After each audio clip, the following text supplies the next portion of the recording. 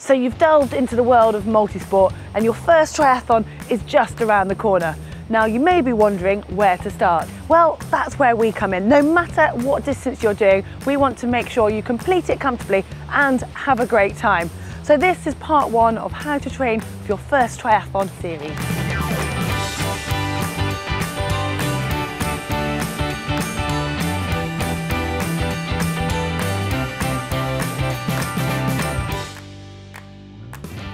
Swimming tends to be the discipline that's most daunting, especially if it's new to you or you haven't swum for a while, but really there's nothing to worry about. See, swimming is largely about technique, which is quite hard to figure out on your own. And most swimmers and triathletes will tell you what you think you're doing in the water isn't necessarily what you're actually doing. Yeah, so before you get any terrible habits, it's probably a good idea to get someone to have a look at your swimming. That could be a training partner, a friend, or maybe it's worth considering joining a swimming club or a triathlon club where you can get the advice of a coach.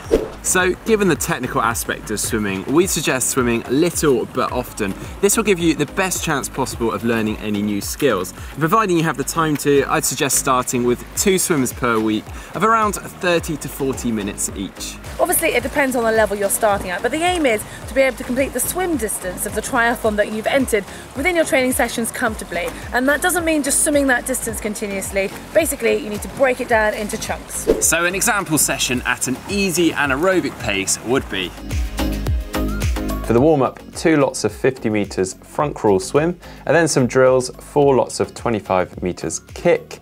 And then for the main set, and it's a ladder set, so we go 50 metres, then into 100 metres, 150 metres, followed by another 150 metres, then back down to 100 metres, and finally 50 metres. All a front crawl swim, and then for the cool down, 100 metres choice swim of any stroke, then 50 metres pool with a pool boy, finally 50 metres kick. And in total, that's 1,000 metres, and just take a comfortable 20 to 40 seconds recovery between all the reps. To begin with, if you're new to cycling, then all of your training needs to be focused on building your confidence and getting your fitness up. That's right, cycling is actually a relatively technical sport, more so than most people realise. So even if you are quite an experienced cyclist, it may be worth you spending a little time honing your skills first. So rather than heading out for rides at breakneck speed, keep it to a conversational pace, as this will allow you to build that base level of aerobic fitness and muscular strength without overdoing it. Absolutely. Don't underestimate how tiring training for 3 sports can be. It is, trust me.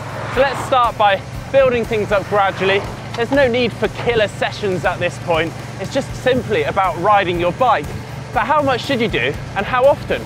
Well, obviously it depends on your sporting background and your current fitness, but a good starting point would be to do 2 rides a week of about 60 minutes each. But it's really important not to increase it too quickly. So we're going to use the 10% rule, where you don't increase your training duration or your training distance by more than 10% each week. Okay, so as an example, this would mean in your first week you do 2 steady rides at around 60 minutes.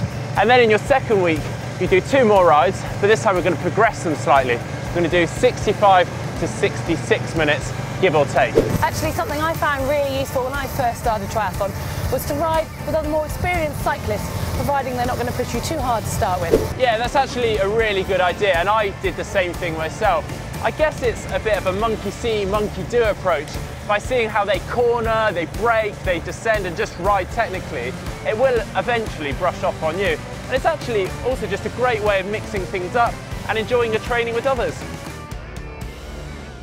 Now for the running, and in a similar way to the cycling, you want to keep it to a steady and aerobic pace to begin with. Now it tends to be the one that everyone gets a little bit carried away with, try to run too fast too soon, or even too fast too often. For others though, it can feel much harder work. Now remember, it's a weight-bearing sport, so it's really important that you build it up gradually. And if you're new to running, or if you haven't done any running for a long time, then just start off by doing walk jogs. And for that, you just head out on a walk and then add in some 30 to 60 second jogging efforts.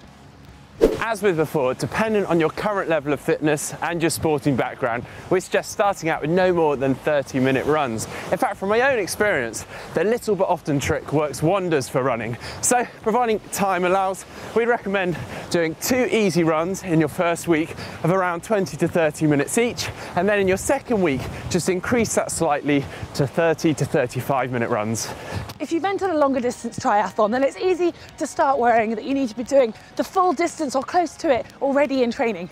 But you don't. You need to hold back and be patient, because the valuable base that you're building now will pay off in a few weeks' time. And finally, some people will become concerned that they haven't done enough of one of the disciplines. But it's worth noting that although they're 3 different sports, fitness is fitness. So say you are improving your cardiovascular fitness on the run, this will translate to some degree to the cycling and the swimming. But of course, the main thing of all of this is, like Heather said, make sure you enjoy yourself. Now, if you like this video, hit that thumbs up button. And if you'd like to see more videos from GTN, just click on the globe to subscribe. If you'd like to see how to choose your first triathlon, if you haven't done so already, then just click up here. If you'd like to see our intro on how to train for your first triathlon, just click down here.